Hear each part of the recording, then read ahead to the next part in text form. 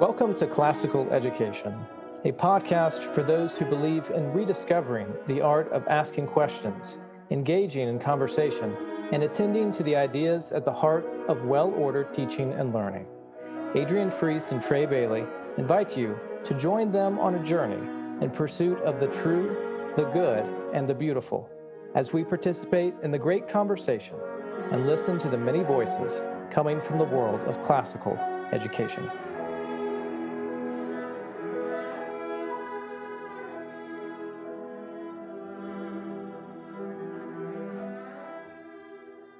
The Classical Education Podcast is proud to announce our consulting team. Beautiful Teaching is a classical education team consisting of master teachers and field experts. We specialize in professional development for schools, customized consulting, online immersion courses, seminar-led book studies, and comprehensive support for K-12 educators. Collectively, we have experts in the liberal arts for both classical homeschooling and classroom instruction. Our experiences range in many classical school models, from classical charters to private Christian to home educators. If you are interested in connecting with someone to help your school, please visit classicaleducationpodcast.com/consulting. We're proud to announce the launch of our new online courses offering practical and immersion-based sessions. The newest immersive courses include K-12 mimetic instruction sessions that include lessons with live Q&A on mimetic lesson planning. In addition, we have sessions on teaching disputation, well-ordered thinking in a disordered world. This course is for 6th through 12th grade teachers to immerse them in an experience to help guide students towards well-ordered thinking in their writing and discussion. Our online book seminar sessions are also growing. Trey is offering a 6-week course on Caldicott's Beauty in the Word. In this course, he will survey historical developments in education, re-examine the classical trivium through the light of the Christian imagination, and see how to give students an education in reality. There are a few more amazing book seminars and immersion courses coming soon. For up-to-date lists and courses, you can visit us at beautifulteaching.coursestorm.com. That's beautifulteaching.coursestorm.com. Or you can simply visit us at classicaleducationpodcast.com/courses. As always, you can also email me at beautifulteaching@gmail.com. Thanks for listening to the show. Well, today we're here to welcome Jason Caros. He serves as a headmaster at Founders Classical Academy in Lewisville, Texas. In 2012, he was selected by Hillsdale College Barney Charter School Initiative and Responsive Education Solutions to serve as the first headmaster of Founders Classical Academy, which is a K-12 grade classical charter school. And their annual enrollment at Founders is 935, and they have a long waiting list too. In fact, one of the reasons I invited Jason is he is an amazing headmaster. My daughter went to his school in high school and just had a great experience. I love your school, Jason. I'm anxious to dig into some of the questions that you do so many things so well that I was like, I have to have him on the podcast because he's going to help inspire so many other headmasters and inspire many parents who frankly don't know what classical ed is and they're looking into it. And I'm just really excited to glean from your wisdom today, Jason. Thank you for coming on. Oh, thank you. Thank you so much for having me. All right. So Trey, I think is going to start us off with our first question. Well, Mr. Caros, you've spent many years running a classical charter school. And so I wonder if you'd just kick us off here by telling us a bit about your story and how you became interested in classical education. Okay, sure. Well, I was educated pretty traditionally growing up. I went to private Roman Catholic school, and I think at the time that I was going, there were still pretty good remnants of what we would call classical liberal arts education, in place. And so that was my experience, heading into college. And as a child of immigrants, I didn't, really have a whole lot of guidance about, where to go to school. And I went to the place my uncle went and where some of my classmates went, which is Florida State University. Got a history and a religious education there. And I thought it was pretty good, overall. But I didn't go to the university with the intention of becoming an educator, a teacher specifically. I thought I would get a type of liberal arts experience, and then I thought about going to seminary after that.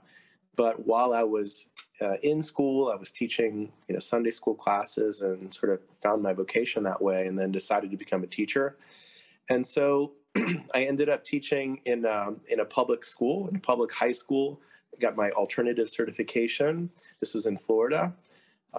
Married the lady who would, become my wife, and she eventually became, a teacher as well. And, as I was teaching, I found some things very interesting. And because I wasn't trained to be a teacher, I didn't have a certification. What I knew really about teaching is what I had experienced growing up. And so I noticed there were some differences right off the bat in the types of things they were learning, in, maybe the preparation the students had not had. And I taught, among other classes, advanced classes like AP US History and so on. And so I could see that the students were naturally intelligent, but were lacking in certain areas when it came to knowledge and abilities. And then I started, pursuing a master's degree in ed leadership. I thought, well, maybe one day I'll look into administration. I'd love teaching, so I didn't want to leave the classroom, but I did that for future prospects. And so I taught about 7 years at the high school level, and then eventually got a district curriculum position in a large ISD, or school district in Florida. We had about 70 schools, elementary, middle, and high schools. And so I learned quite a bit more about education in that role, because of the research I had to do, the teacher training that I was involved with, and then, of course, visiting lots of classrooms, all across that school district. And so when my wife and I had our first child, Elena, and it was time for her to go to school, we were not comfortable sending her to the public elementary school, even in this district, where we served. And we started looking around, and we discovered this small Christian classical school in Central Florida, and we enrolled her there. And very quickly, after seeing what she was doing and learning more about the overall experience there, I said to my wife, wow, this is what I need to be doing. I need to somehow break into the classical school world, because this is my heart. This is the way that I've been trained. So she was there a few years. Then my son, came in after her. And after she was in school for some time, I connected with a friend who was a professor at Hillsdale College at the time. And he told me that Hillsdale was going to be, or had started up this initiative to help local organizations and people open classical schools around the country. It's called the Barney Charter School Initiative. And he said, hey, take a look at this curriculum, that we have. And I looked at it, very intently, and, of course, loved it. And then about a year after that, he said, hey, Jason, we have a group there. Our leaders are going to be sort of screening people to serve as principals or headmasters in these schools that they're going to be working with. I think you ought to send your letter of interest in. And so I did. And I went through a screening and interview process with them. And they said, hey, we think you'd be a good fit. We like you. We're going to be working with a school in Georgia, one in New Mexico, and there's this place called Lewisville, Texas, that will be needing a headmaster. Are you interested in moving to any of those places from Florida? And I thought, well, New Mexico, I don't know much about that. I don't necessarily see myself there. Georgia sounds pretty good. It's close to Florida, but that I'd have to wait more than a full year for that one to open. And then Lewisville, Texas, I looked that up. I found out it was near Dallas, and I said, well, I'm a longtime Dallas Cowboy fan. Let's try that place. And so that was one of the reasons of many. That's great. I love it. Yeah, that we moved here. And so that's what brought me. So that's sort of the short story of how I came into the world of classical education and how I ended up here at Founders Classical Academy in Lewisville. And so we opened the school in the fall of 2012. What sort of qualities do you think these folks noticed in you that made them want to peg you for this headmaster position? That's a good question. I had teaching experience. I think I did a pretty good job in the classroom. I also had administrative experience, but when they interviewed me, and this happened over the course of some months, initially with sort of some screenings over the phone, and then they actually brought me up to Hillsdale, and they literally grilled me. They had a team in there in this conference room, and it was pretty intensive. And they asked me all kinds of philosophical questions about students, about educate, how to properly instruct, my favorite books, what I thought about virtue, so forth and so on. And then, of course, they asked me particular questions about situational responses, what I had done as a teacher in this circumstance or as an administrator in this. And, I think on the basis of that and the recommendations that they looked at, they thought I was a good fit. Mm-hmm. One of the things that I'm interested in hearing from you is, as a Christian, Mm-hmm. what challenges have you felt personally in starting a classical school that's a public school, for one thing, but then in general, what are some of the biggest challenges that you've faced over the years in running a charter school as well? Right.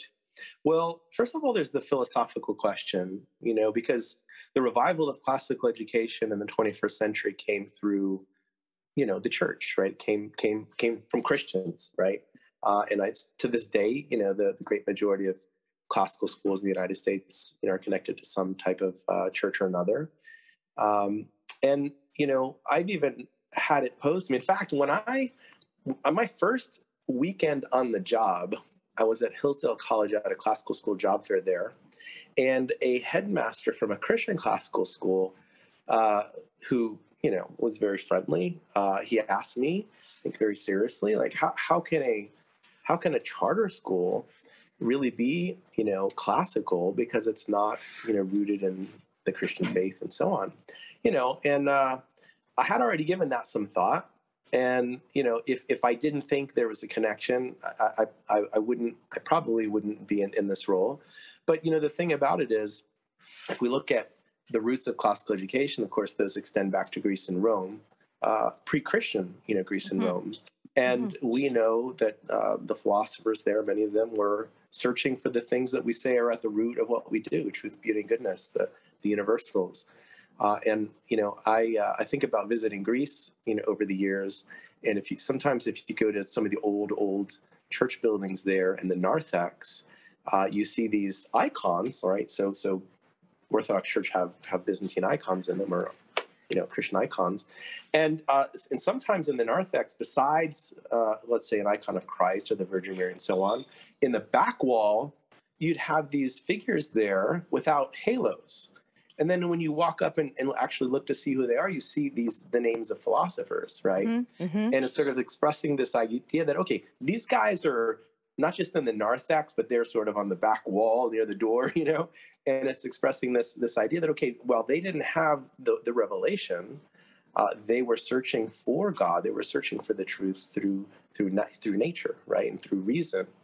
And so, this is part of the journey, right? We say, at our school, just like I think all classical schools, emphasize that, we want students to pursue the summum bonum, or in Greek, ton kalon, the highest good. And while at the school here, we don't have, because we're a charter school, we don't have worship services, we don't have chapel, we're not praying with the students in class. We are pursuing those highest things. And the education, as you know, doesn't stop. When the students graduate in 12th grade, they continue. Hopefully, they continue to pursue those things. And as for me and my wife, we're Orthodox Christians, and so in this country we're a minority in that sense. We like sort of the idea that, okay, we are, as the parents, first of all, we're the most important educators for our children, but we're also certainly the most important faith educators for our children. We want to be able to form them, in our particular confession. And here at our school, we have people from all kinds of backgrounds. Because we're in North Texas, mostly Christian, the vast majority are of some type of Christian confession, but it's not connected to one church. And so we have some really interesting, dialogues here, over matters of faith, so in the classroom and outside. And it's really beautiful. It's really beautiful. Now, that doesn't mean I wouldn't love to have an opportunity to serve in let's say a Christian classical school. My children started in one. My daughter had 8 years at one before we moved over here, and she started in 8th grade. It's a great experience. I promote it. I support it. But here's the thing, as you know, most students aren't going to have the opportunity for a Christian classical education if they have a Christian background. Number one, because maybe they can't afford it. maybe they can't afford tuition, or maybe they can't afford to homeschool, or perhaps, the only, Christian classical school in their neighborhood is connected to a church maybe where they're not comfortable going, Right. because of their convictions, and so here you have this so this is sort of the democratic element of charter schools in general, but in the case of classical schools, this is open to everybody. Everybody gets this opportunity to have a traditional classical liberal arts and sciences experience. Right. I think that's one of the things that attracted me when I came to work for Responsive Ed as well, was the idea that this is a liberal education for all. Mm-hmm. And I think that is an absolutely good, true, and beautiful idea that we have embraced, that is different than the tradition, where it was originally just for the boys and for the elite, mm-hmm. those who had time for leisure. I think that's a really beautiful part of the restoration of classical education, that we have the conviction that it is for everyone. And I think that Responsive Ed is doing a great job in that regard, and opening, even some of the schools are in, communities where they have less opportunities. Mm-hmm. And I think you're the first classical school, charter school in Texas. Is that right?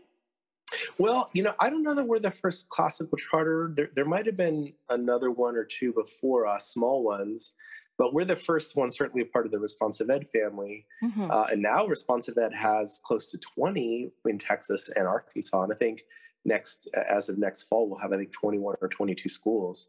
That's great. And you're the flagship school. I guess, I don't know. I don't use that phrase because it sort of connotates certain things. We're certainly the first one.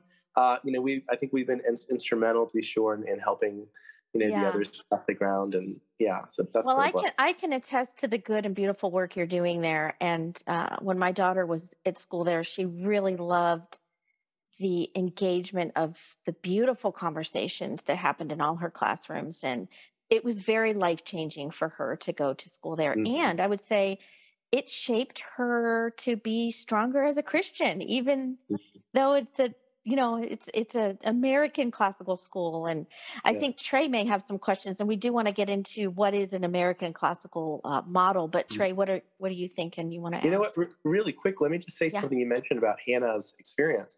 We had a graduate here the same year as my daughter graduated, who had gone to a Roman Catholic school in kindergarten through 8th grade. And then she completed high school here. And she told me after she graduated, she said, I know this isn't a, quote, religious school, but I learned more about my faith here than I did in all my years at my previous school. And that's because of the content, the great literature, the philosophy, the history we're learning, and so on, and the deep discussions that we're having. And I think that's actually, one of the distinctions between what we're doing and, say, a conventional public school, and that is, we're not whitewashing things. I think what's happening in a lot of schools is, we're not going to read this literature because it has these allusions and themes in it, or we're not going to actually teach this history. And by this, I mean, they cut out a lot of the dynamic of religion, which is one of the main dynamics of teaching history. So we teach all of these things, and naturally you're going to have discussions about them. That's true. We're not proselytizing. We're not promoting a particular faith, but these topics are in the minds of the students, right? And not just in class, but outside of class as well. Yeah. I appreciate that remark. And I think it's connected to the question that's sort of been bubbling up in my mind here. Mm-hmm. I love the image that you brought up of the philosophers in the church. And of course, what the church is communicating there through those images is that these people were in place, and the work that they did, and the little bit of light and truth that they saw and communicated was all paving the way, right, towards this fuller revelation of truth. And of course, we see that in the work of Dante, for example, where he has the philosophers, of course, in their position there. They're in hell, though, and they're sad because they don't have the full revelation of Christ. So what I guess I'm thinking through is how do you go about addressing, as you said, the highest good, and helping students work towards that in your particular context?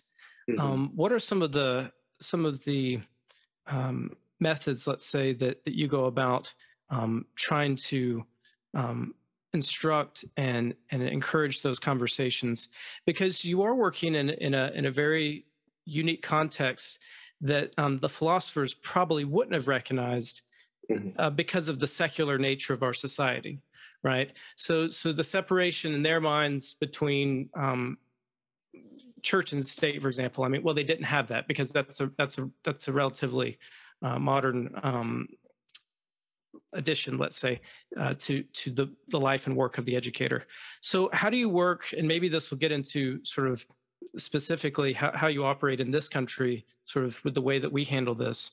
But how do you sort of navigate those things that would allow students to have the freedom to pursue the highest good in a context where you have some limitations put on you? Well, first of all, I think the separation of church and state, as it's expressed, is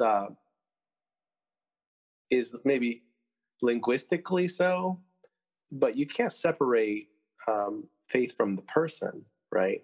So we have many, many people on this campus that are believers, including teachers, right?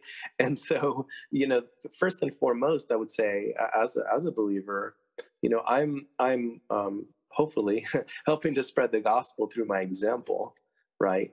What's the famous phrase from Francis of Assisi? Preach the gospel everywhere and at all times, and if you must speak, something like that, right?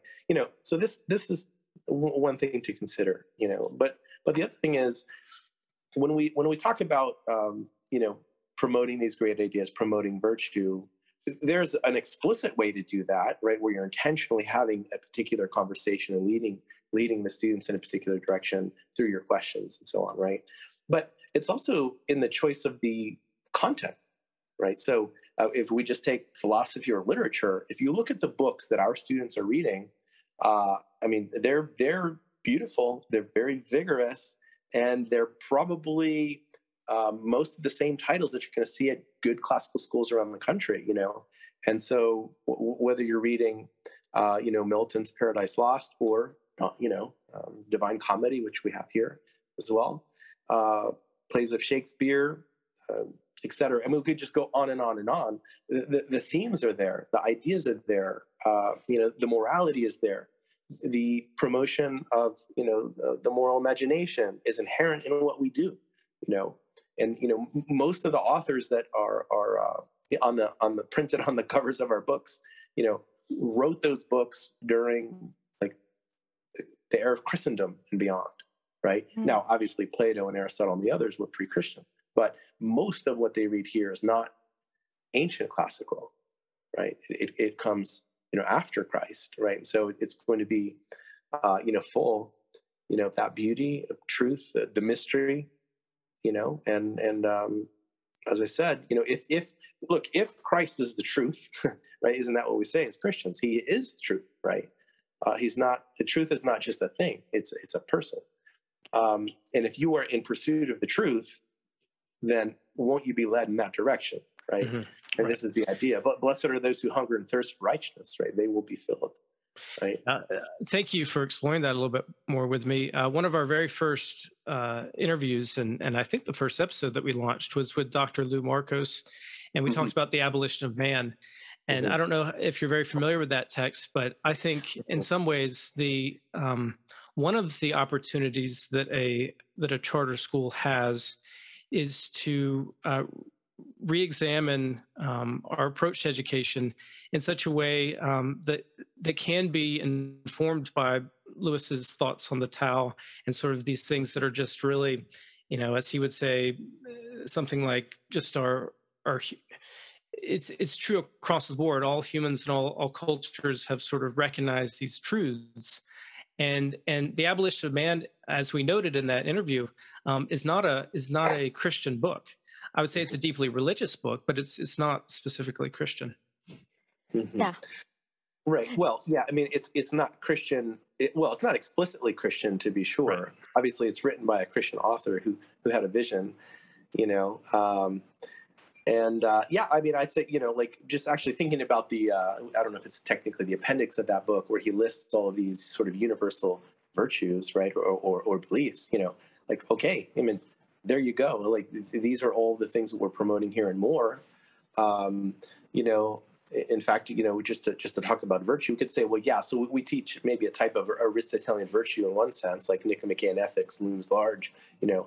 But when parents come here and we give them tours and they want to know, okay, well, what is classical education? What is it rooted in? Well, we say it's rooted in the Western tradition. And what's the Western tradition rooted in? Well, it's rooted in, Greco-Roman principles and Judeo-Christian principles, right? We say that. Yeah, I know, Jason, you bring Lou Marcos in every year for your new teacher training. We do. Yes. Yeah, I would like you to talk a little bit about your particular model, your American, what is a American classical education? How is it, you know, unique, and give us just a good Right. definition of what that means. I would say this. It's going to sound. It ought to sound very similar to, you know, a definition of classical education. Now, I know maybe that's actually a little tricky because people are still toying with the definition. Yeah. Yeah, but I would say this: it's a school that cultivates moral, intellectual, and civic virtue through a rigorous course of study in the liberal arts, the humane studies, the arts, what we might call the visual, performing arts and languages, and natural sciences. So I think the thing that we emphasize probably more than most, at least based on what I've observed and I'm talking to other people, is the civic virtue. And just one example of how this reveals itself is in how we sequence what the students are learning, let's say in history, literature, government. And you know, at least in my experience and knowing about a good number of other classical schools, both private and charter, in high school, for instance, you might learn in the early grade there something about American history, and you sort of go to the Middle Ages, to the Renaissance, and then you conclude the year with Greco-Roman studies, where you can get into the deep and rich, you know, intellectual endeavors there. Some people will have like a type of omnibus class where they combine history, religion, and history, literature, and philosophy in one class. But it's typically the ancients, right? And the argument there is a good one. Like you're studying Republic, and you're reading Cicero, and you're delving into these really rich, you know, sort of foundational level intellectual topics that need some maturity, right? Well, what we do there is reverse that, and we sort of take a Russell Kirk approach. Russell Kirk, of course, he's known as one of the fathers of conservatism, not necessarily political conservatism, but conservatism in general in the 20th century. He wrote a book called The Roots of the American Order, which I highly recommend to everybody. And what he said is those roots are in 5 cities, right? Jerusalem, Athens, Rome, London, and Philadelphia. And that's the way that we teach the history and the literature. So we start in 9th grade with sort of the Hebrews, Greco-Roman history. We go into British lit, medieval lit. Then we go into early American in 11th grade, and same in history. And then in 12th grade, it's modern history, modern literature. And so the idea there is that, okay, you know, we've got this moral and religious root in Jerusalem. We have the intellectual endeavors in the arts with Athens, and we move all the way up. You know, we get to Philadelphia, which we see as a type of culmination, not perfect to be sure, but a culmination of those thousands of years of that inheritance, where we've got the tree of liberty. And this is where we want to emphasize. This is what we want to emphasize with our oldest students who are ready to go out, whether it's into college or mission work, as some of our students do, work, or perhaps to start a family early. And we want them to be, yes, good human beings who understand something about their humanity, who understand some of the complexities of the world. We want them certainly to be prepared to go into the next phase of their education journey, whether it's college or some vocation. But we want them to be good citizens, right? Yeah. Who will help preserve the liberties that we have, help to preserve the republic, if it's possible. I love this. I'm really glad you articulated this. And when I think of the idea that your school has a real beautiful and hearty civics emphasis. It kind of takes us back to the tradition of the paideia of the Greeks and the focus of raising good citizens for the polis, right? And Yes. it Yes. seems to me that that element of it is very true to the tradition. Yes. Well, and if you read the ancients, whether it's Republic, politics, any of the ancient political from Polybius, what are they trying to accomplish there when it comes to polity? They're trying to prevent tyranny and to help provide the best form of government that serves the common good. Right. Well, our school motto, our school motto, which is a summary of at least the civic part of our school mission, is Scientia, Virtus et Libertas, knowledge, virtue, and liberty. And the idea there is that in order to preserve liberty, both societal liberty and our individual liberties that we have, we've got to have well-educated and virtuous people. We need both of those things. That's, in fact, the formula that the Founding Fathers expressed in so many different ways.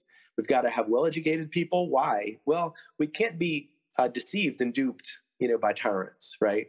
But we also have to have moral people, because immoral people will need a tyrant to keep them in check. And so this is, one of the really critical elements of what we did. And think about it this way, like, oh my gosh, I'm listening to this incredible discussion an interview that Jordan Peterson had given with, I think her name is pronounced Yeonmi Park. She's a North Korean defector who wrote a critical autobiography. And, just to listen to the dystopian way of life in North Korea, like you'd think you're like in 1984, listening to her description of the circumstances there, right? But think about, okay, of course, we're not there in the United States. Hopefully, we're going to move in the other direction. But we can have well-educated people. We can have faithful Christians here in this country. But if we don't have people that understand the civic roots and understand what our elected leaders ought to be doing, what the Constitution says ought to be happening, we're going to be in big trouble. And we are. There are many Christians that I speak to and see and hear that are just disconnected from reality when it comes to civic life. Not that civic life is the be all end all, right? But we've got to be more engaged this way. Well, to go back to something you were saying earlier about when you were a younger teacher, noticing a lack in both knowledge and ability. And I want to circle back around to that in a minute. But it sounds like one of your missions is to combat idiocy, right? Yeah. And by that, of course, I'm going back to that original idea of the term in Greek, which is this private person, this person who was sort of not willing to contribute to the life of the polis or the city. And so in that way, it would seem that ideally those sorts of ways of thinking about oneself and one's role in a larger group would probably be able to work in concentric circles.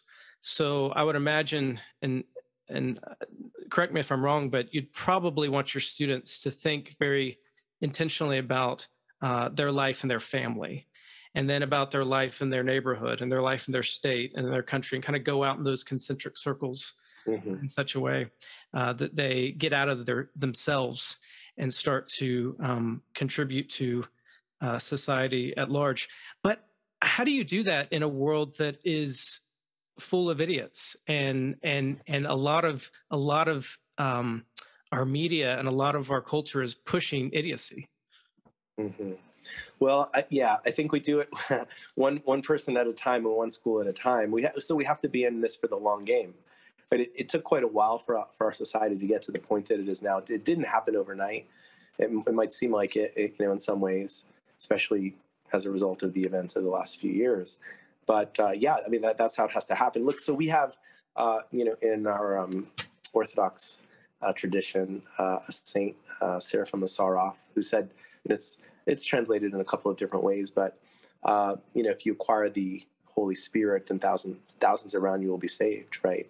So, the idea there is let's promote personal, individual virtue, both moral virtue and, say, civic virtue, and that will, have a positive effect, right? It doesn't mean that we shouldn't be, trying to, sort of export ideas to a bigger audience. We can do two things at once, but I think we have to start where we are, and where we are actually is with ourselves. Like we as adults have to do more. Yeah. Set an example and improve ourselves. Well, I know one of the things that you do that I love, and I'd like you to talk a little bit about, and then we're going to get into how great you are at teacher retention. We'll talk about that in a minute, but you do such a great job at having celebrations of American holidays. And I know you bring in guest speakers, and I'd like you to tell our listeners a little bit about some of the programs you do in that direction. It's wonderful. Right. So we have a colloquia at different times of year. So one of the big ones that we have annually is called the Bill of Rights Day Colloquium. Bill of Rights Days, and it's not one of the 11 federal holidays, but it's a federal commemoration, recognizing when the Bill of Rights was adopted.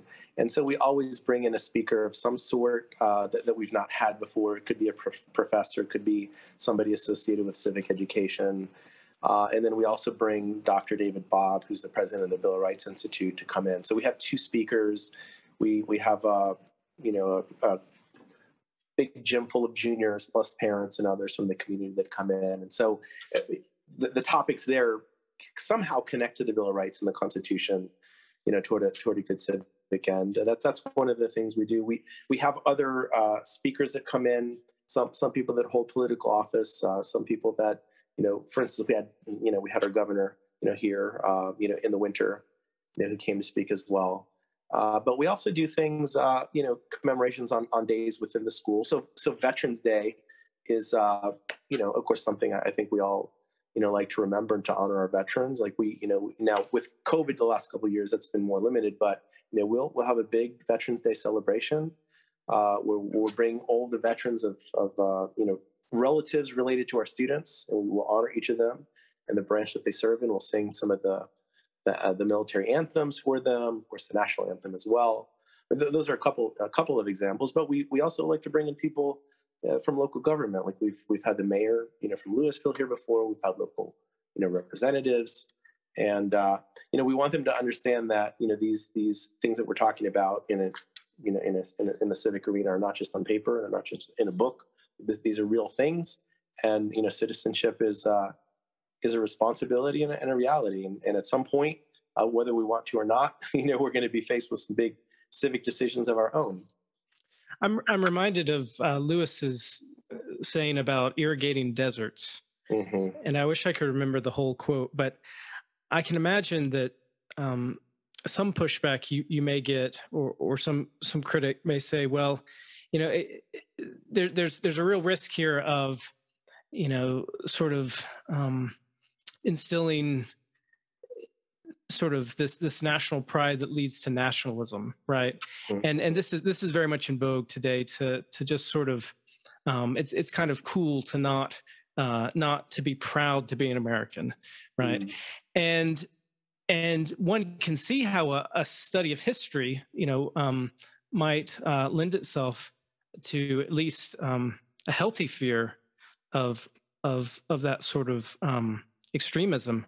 But I don't think we're largely at risk, and I'm happy to be corrected here, but I don't think we're largely at risk of people going too far in that direction. I think if anything, we have a growing number of young people who are just very apathetic about their country. Right. And so that's why I'm reminded of this idea of irrigating deserts, because, if they don't have any sort of love for land and country and their people, how then can they, come to do anything but have this very self-centered approach to life? As long as things are good for me and I'm getting what I want, the rest of this place can go to hell in a handbasket, so to speak, which of course doesn't work, because obviously we need a well-functioning country in order for us to continue to enjoy and benefit from all the things that we do. Yes. I think apathy is fairly common among a lot of young people, as well as, what was the subject of Abolition of Man, subjectivism or relativism. I think it's maybe a little bit more natural or prevalent in young people in early teens. And so the way that, and we see that all the time, even with the students that have been here for a good period.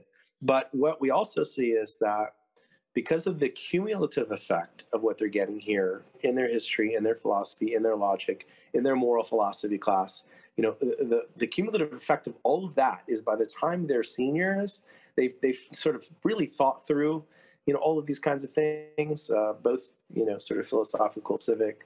And by the time they're seniors, they're in a much different place, than they were before. And so I think, again, thinking about the long haul, it's like we can't be impatient when we see young people who are apathetic, and maybe that's because of what's going on at home or the news they listen to. But I think some of it is the age, and frankly, the other part of it is, look, we live in the most, I was going to say sophisticated, but actually it's not that sophisticated here, affluent, pampered civilization that ever existed in terms of the great mass of people that are experiencing this wealth, right?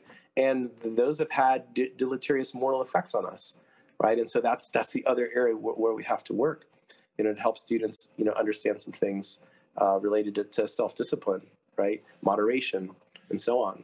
So those are elements of character, a virtue that have to be cultivated as well. That's true. Well, Jason, I know that we're running low on time, but I want before we end, I really want to hear you give some wise words of wisdom to people who are listening that struggle with teacher retention. And I know the headmasters are eager to retain great teachers, and you are so good at hiring great teachers, at keeping great teachers, at bringing former students back as teachers. They want to come back, And so I'd like you to share with our listeners some of the most successful strategies for all of these issues. Well, okay. So I guess the first thing is hiring the right people, right? I mean, you've got to start there. You have to obviously bring in people that want to do this for a good period of time. There's some people that, come out of college that might seem like really good candidates. They're not really sure what they want to do. Maybe they see this as sort of a rest stop, before going on to something else. And not that they can't come in for a year and two and make a good contribution to the school, but as you probably know, you don't really start hitting your stride as a teacher until a few years in. And so you'd rather have people, staying for the long term. So that's one thing. Now, I know sometimes it's hard to know if someone will stay, if they plan from the beginning to keep teaching as a vocation. But the other thing is,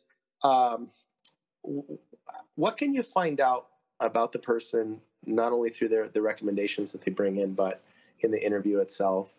And for me, there are three critical areas that I really investigate, and they sort of correspond to, the elements of rhetoric that Aristotle, talks about. Logos, pathos, and ethos, right? Now, I know those are appeals, right? But I'm sort of using them as qualities maybe that a good teacher would have. So do they have, strong content knowledge, right? So that they can come right in and feel comfortable teaching the content, whatever it is, at whatever grade level. They don't necessarily have to have the best abilities in terms of the teaching, because we will foster that here. We'll provide some training. We'll give them a mentor. Over time, that will come if they're with it, right? Then the second thing is, do they have a visible passion? Number one, the young human beings that are going to be in front of them, do they love children? And then secondly, do they love the content in which that they'll be teaching, right? They've got to have that, because that's going to rub off, on the students. And that will then come back to them in terms of the experience that they have. And then, the third thing is, in terms of ethos, okay, are they people of good character? Now, I know you can't always tell that when you're meeting somebody, even with the recommendations, but are these people striving to live virtuously? If they have those three things, that means they're in alignment with our mission, right? What we're aiming to do here. And so right off the bat, you're going to have somebody who's going to be more likely to stay in something like this, because they believe in it. They want to be surrounded by like-minded people, and understanding that what we're doing is truly good here, right? So after that, then it's a matter of, okay, well, what kind of culture does the school have that will keep someone in place? If you're in a school where you have the normal daily struggles that teachers have, and good teaching is really hard. First year teaching is probably the hardest thing that most people do in their lives if they're doing it well. I mean, it really wears you down. So do you have a culture in place, an environment that supports the teacher, that encourages the teacher, and when there's maybe a difficulty with a parent or a student or something, that does the teacher confidently believe that you as the headmaster are going to be supporting them, right? What would be a few things that you would consider good support for the teacher? Mm-hmm. Well, most of the parents that we have here are great. They're really supportive. They believe in our mission. But every now and then you'll have some parents who maybe, I know there are different names for these kinds of parents. The lawnmower parent, the helicopter parent, so forth and so on, who they totally cover their children, and rather than let's say something goes wrong, whether it's with an academic issue or behavior issue, rather than let me talk to the teacher and find out what's going on with my child, they listen to the child's account and then go blast the teacher, right? And so teachers need to know that if we believe that the teacher is doing what she ought to be doing, that we're going to support the teacher. We're not going to let a parent come in and ram through some agenda. We're not going to let parents or anybody disrespect teachers. We want teachers, and on this note, this is really important. Part of the reason teachers come here and they stay here is they know that they can actually teach here. It's an orderly environment. If you walk down the halls, and we have visitors all the time, and we come into classrooms, one of the things they usually say is, wow, I'm a little bit surprised, because I think they're expecting to see at least a little bit of chaos, or students off task and so on. But you walk into a literature class or math class, and the students are engaged in the seminar. They're doing the math, whatever it is, and so if you teach and I'm sorry to say this, I think in most modern schools, it's a zoo sometimes. Yeah. And I've been in schools where I've walked down a hallway between classes, and the profanity, the things, the body language of the students, the way they're dressed, it's kind of scary. And in having served in schools, public schools for a long time, you could walk down a hallway and maybe the first classroom you look into, it's pretty good. Like the kids are engaged, the teacher's dynamic. The next class is a zoo. The third class, the teacher's reading a newspaper. The fourth class might be something in between. My expectation here is that if you're teaching at the school, you're here to teach, right? You're going to have a well-ordered classroom. And when students misbehave, as they do, they're humans, you're going to provide an appropriate consequence that should be done in love, right? But that we've got things in place that will help to maintain order and hopefully to bring that student back, back into a good way. I think that's really important. You need to know, okay, I'm not a babysitter. I'm not a jail keeper. I'm a teacher, right? I can teach here. And you are really great at supporting the teachers. I know this. I substitute taught at your school. I remember you are very good at encouraging your teachers and supporting them, I think, not only with training and good teaching, but even emotionally. There was a really beautiful atmosphere, culture in your school of, I don't even know how to say if emotional support is the right way to put it, but you just felt like you could feel the order and the harmony in the school and the protection even of the protection of doing the things that are true and good and beautiful was in place. I just don't know how you do it, Jason. I want to know your secrets because you do a great job at it. Well, here's the thing. We have a lot of great people here, really good educators who love what they're doing. And here, one of the things that I talk about, every year is we have a faculty of friends striving for excellence, right? Mm-hmm. We have much in common. We all have the same purpose in mind. And, so we enjoy being with one another and talking about things, whether it's classroom topics or those outside the classroom. And I like the people that are here. I have relationships with them. Yes, there's a line. Okay, I'm the headmaster, right? But at the same time, I'm their friend. we're in this endeavor together. Oh, this is great. In Yeah. fact, this reminds me, I recently we interviewed Gary Hartenberg on his wonderful new book on Aristotle that was produced by Classical Academic Press. Great book, very easy to read. Only took me a few hours to read. It was wonderful. And he and I did an additional podcast interview for our Patreon supporters, and we talked a lot about friendship and happiness, and got to the crux of the matter about how important friendship is and what is Aristotelian friendship, and Right. and I said to him, how can you create a culture in your school that is an Aristotelian culture of friendship? And that is what you feel when you go into your school. That's very much there. Yeah. Yes. And giving the teachers and the students time to cultivate friendships it's an element that I think is missing in a lot of schools. And I think understanding, I'm so glad you read Nick McKean Ethics, because then they understand this is what friendship is. It's in there. Yeah, I think friendship is a key word. And I love that you said a faculty of friends. That reminds me of the work of John Senior. John Senior is someone that I read a lot and find myself quoting a lot here recently. Another thing that he discusses sort of in this realm of talking about the faculty being friends, he also talks about the fact that the faculty is the school, right? And how the students come and go, right? I mean, they're certainly a part of the school in a sense, but really they're coming to be schooled, so to speak, or to receive something from the faculty. And ideally, the faculty remains like a rock. And then the next wave of students comes and washes over them and goes back out to sea, as it were. That's not John Senior. I just came up with that off the top of my head. But faculty retention seems to me to be so important in the life of a school, because otherwise the parents don't know what school to expect year after year, right? Because there's no stability. Well, yeah, I want to speak to that specifically, but I want to go back to something you said about the faculty being the school. In our recent graduation or commencement that we had for our seniors, one of the parents that was there, I think it was one of our teachers who's a parent. Yeah.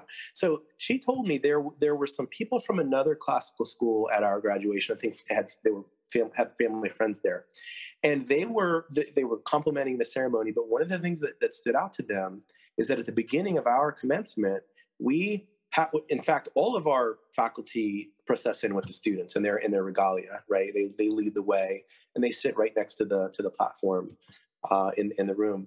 And I introduce all of them one at a time, and we honor them first, before carrying on with the commencement. And I guess the people from this other school said, "Oh, wow, that's something distinctive about your school. Like, we don't do that at our school, and that actually says something, about what you value, at the school." And this connects to something that I told the seniors before the ceremony. I asked them, I've got kind of a trick question for you. Like, whose graduation ceremony is this? And of course, their first response is, "Oh, it's ours. It's mine. I'm a senior, And no, I said, it's the school's. There have been 7 of them before you, and there will be more after you. Yes, we're honoring you tonight in this ceremony in large part, but it's the school's. And as you say, the faculty is that part of the school that is here before, during, and after, right? So that's really important. I think that story really, really captures it. And the fact that you would communicate that to the students, I think, says a lot about how you lead as a headmaster. I think the ability to speak to students in such a way that is clarifying and sort of opens their eyes to the reality, versus sort of talking down to them or trying to, cater to them in a certain way. It's like, no, this is what's going on here, right? And I had a heart-to-heart with my students before they did a Christmas program, because they were just not having it. Like, they didn't want to do the songs and the dances and wear the hats and everything. And I said, "Look, guys, this is not for you. This is for your parents. This is for your grandparents." And the same is true, notably, for a young couple getting married, right? I mean, yes, is it their wedding? Sure. But the whole ceremony and the whole presentation and the processing down the aisle and all of the flowers. I mean, this is for the community that is bearing witness to this union before God, right? And so to think that it's all about the bride or all about the groom is to miss really the larger thing at play there. And I think the same can be said about the life of a school. Mm-hmm. Yeah, well, what it is, just thinking about marriage, like school, it's a communion event in the Greek word koinonia, so it's, communion with God, communion with one another as the newly married couple, and communion with all the family and friends that are worshiping there and celebrating, with you. And we have a communion here at school, right? It's again, we say a faculty of friends, a community of friends, a community of developing friendships among the students as they get older, right? That, so we start here with 5-year-olds and finish with 18-year-olds. So, the relationship that we develop with the children grows into a much more mature relationship over time, so that, when they're ready to depart, like we're certainly not on an equal, level in terms of our knowledge and our maturity, but it's significantly closer. We're in a very similar wavelength, so that we're having conversations more like friends might over rich topics. That's right. To think about your students as future friends is something that I encourage. To look forward to the day when you can come back and instead of calling me Mr. Bailey, maybe you can shake my hand and call me Trey, and I'll be so excited to hear about all the things that you're doing in your life, years down the road. And so maybe we could just speak briefly about maybe alumni relationships, if you could touch on that a little bit, and then that'll probably move us towards the end of our conversation. Okay. Well, we've had, as I mentioned, 8 graduating classes now. And so we get quite a few alumni visiting, in part because they live in the area and they come back to visit. Some of them have younger siblings that are still at the school. We see them at activities, whether it's a Christmas pageant or some game of some sort, or they just come to have lunch, with their brother or sister, in school. We also have alumni, as Adrian mentioned, that are teaching here at the school. We have multiple graduates who are now teaching. In fact, we just hired one more who will be teaching 4th grade for us, and another one we've just about hired. And that's very exciting for us that they love the school so much that they'd want to actually come back and teach here, right? I think that says quite a bit about their experiences. And we invite them back. We want them here. I told them at the commencement, you guys are part of our family. You will always be part of our family, and always welcome home. This is your alma mater. So that's an important part of the founder's experience. So yeah, I mean, here's one of the things that's kind of interesting. Just it's difficult to measure, certainly quantitatively. Like, okay, how has this education benefited them? Like, how can you tell if they've become good people, good citizens who can make their way in this complex world? Well, we certainly don't know that in any kind of detail. But in one area, which is further studies, because 99% of our students go right into college afterwards, they come back and they tell us, the first year of college was actually pretty easy as a result of the experience they had. We've even had students, and I remember one that was part of the first graduating class. She was in her first year of college somewhere here in Texas, I won't say where, but she emailed one of her teachers here and said, hey, could you send me some titles of some good books? Because I'm not getting fed here enough, at this school, and I suspect, students at good classical schools around the country, have a similar kind of experience. So that's like one way we can tell that something is going well here, that they're not stumped at the next level, that they're well prepared, at least for the academic, part of it. And we hear that all the time. It's true. Yeah. Well, and I think, isn't Dr. Lou Marcos' daughter teaches at your school as well? She does. Yes. She's a music teacher. Yes. In her fourth, she's completed her 4th year. Yeah. He loves your school. I know that. Well, we close out all of our podcasts out with, you can choose one of the 2 questions. One is, what is a quote from a book that has had a huge impact on you? Mm-hmm. Or what book do you wish you had read sooner in your life? Right.